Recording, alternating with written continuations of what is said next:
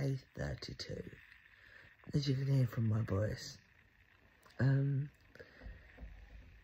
it's this little chest infection.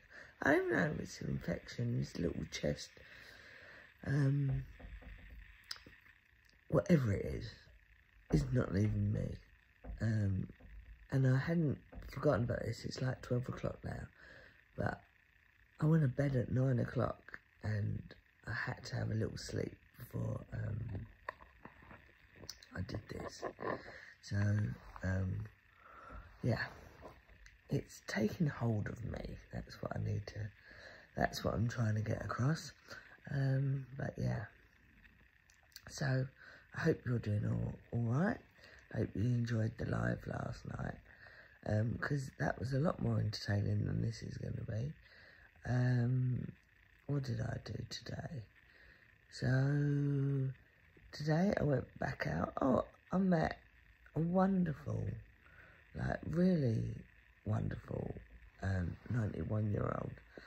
Oh, my glasses are gone all ski with. Yeah, 91. She was amazing.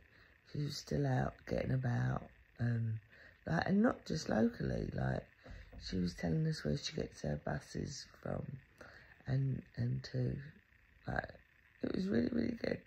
She was lovely. So that was that in Whitechapel again. I said it right at the beginning of these diaries. I think in the first couple of days I was out in Tower Hamlets, in Whitechapel, and I just love it. I love going to meet my real dyed in the wool real East End women, and it didn't disappoint me today. We had a really, really lovely chat with lots of them, and one was 91. I know, I'm sorry, I'm like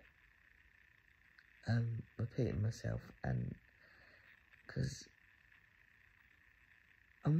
it's taking a lot of effort for me to do this.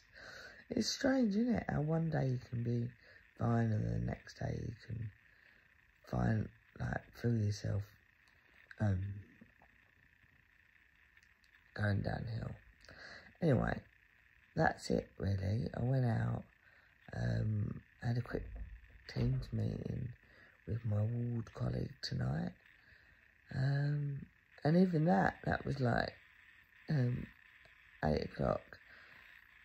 And he was even saying, I think I need to let you go. So do you know what? He let me go. I'm going to let you go. Night. Let's hope tomorrow I feel a whole lot better. Bye-bye.